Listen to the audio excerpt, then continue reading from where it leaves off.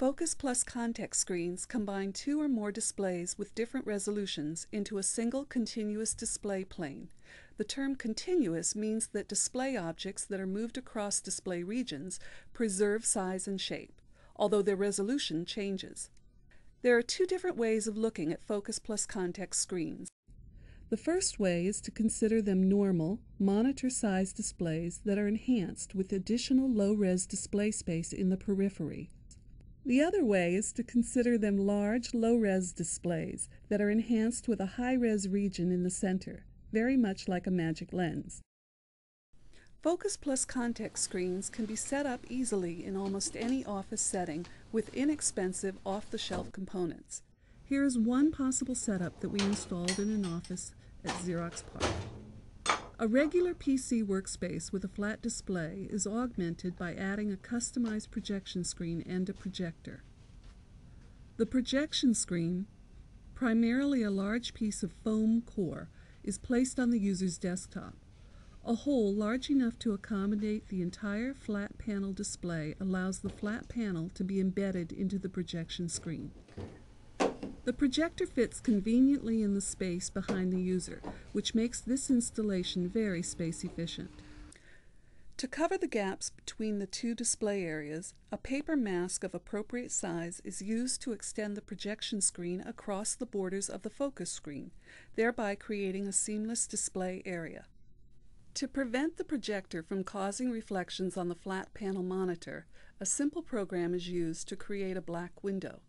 After moving the window to the desired position, the user hits the freeze button, which removes all window decorations and leaves the window entirely black. Placing the black window completes the setup, and we are ready to run applications on it.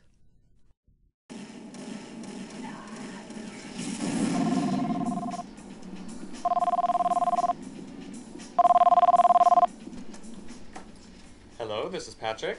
Hello, Patrick.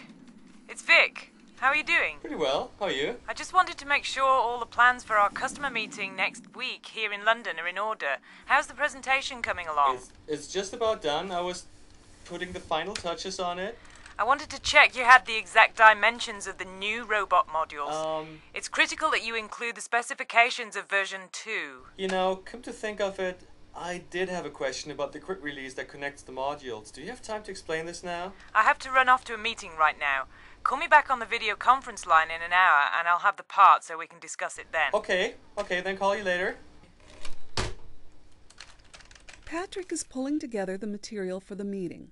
His Focus Plus context screen allows him to see large images and drawings in their entirety while reviewing or modifying them. The context region provides additional space that allows him to get an overview of the available material and to compare individual documents. Next, Patrick plans his trip to London. He goes to a website to book the flight and to get a list of available hotels. He is unable to decide which hotel to reserve and chooses to base his decision on the proximity of the hotels to the site of the meeting. He uses a map of downtown London to get an overview of the locations of available hotels.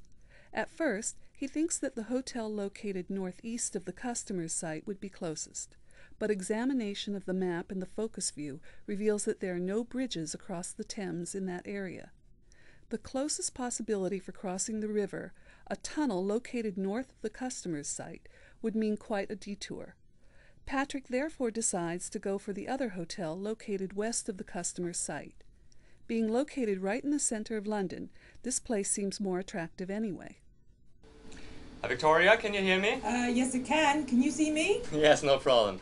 Okay, so here's the current standings. I got the slides done. I found some stuff that we can reuse for the poster, and I got the circuits printed out. The only part that I have not yet covered is the quick release. You guys changed it in the new version, did you? Right. The new one is pretty tricky. We're now using a 12th of a turn bayonet.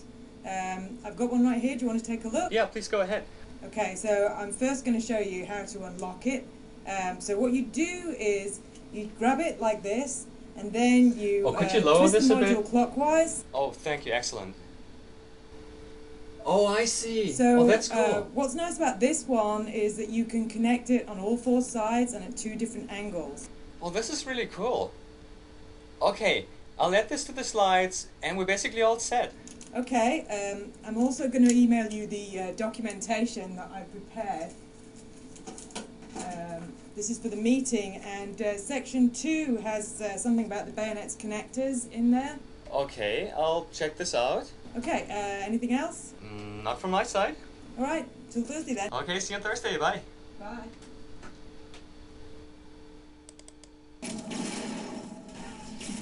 When applied to 3D simulation or games, Focus Plus context screens not only increase the level of immersion, but also fit more information into the user's field of view. The focus region offers high detail and allows seeing objects that are right in front of the user. At the same time, the context area is perceived through peripheral vision. The fact that the context area is low resolution does not affect the user's experience, because the human retina is basically restricted to the perception of motion in that area. Note that the crosshair never moves. Instead of moving his eyes to objects of interest, the user continuously pans objects of interest into the crosshair region. Throughout this demo scenario, the user was working with large visual objects, such as drawings, photographs, maps, video transmissions, and 3D worlds. These involve tasks that require the user to acquire both overview information such as location and distance of hotels and customer site, as well as detail information such as bridges and tunnels on the path between these locations. Small displays showing only a single view require the user to repeatedly zoom in and out in order to acquire both types of information. To avoid that navigation overload, several visualization techniques have been proposed. The most prominent techniques are Overview plus Detail and Fisheye views. Overview plus Detail visualizations use two distinct views, one showing a close-up and the other showing the entire document. The drawback of this approach is that it requires users to visually switch back and forth between the two distinct views and to reorient themselves every time they do it. Fisheye views avoid the distinction between two views by keeping adjacent information together. The switching between detail region and periphery is thereby accelerated. The downside of this approach is that it introduces distortion, which makes photographic content difficult to recognize. Focus Plus context screens combine the best of both visualization techniques and avoid the drawbacks. The main idea behind Focus Plus context screens is to enlarge the overview portion of an Overview plus Detail visualization until objects in that area reach the same scale as objects in the focus region. Once this is done, the detail view is placed back into the overview, resulting in a single continuous plane. Since the magnification of the overview was accomplished by scaling its pixels, the overall number of pixels remains unchanged. Focus Plus context screens are applicable to practically all tasks that currently use overviews, fisheye views, or simply zooming. The fact that they provide a single, non-distorted view is expected to make them faster to use than Overview plus Detail, as well as more intuitive than fisheye views.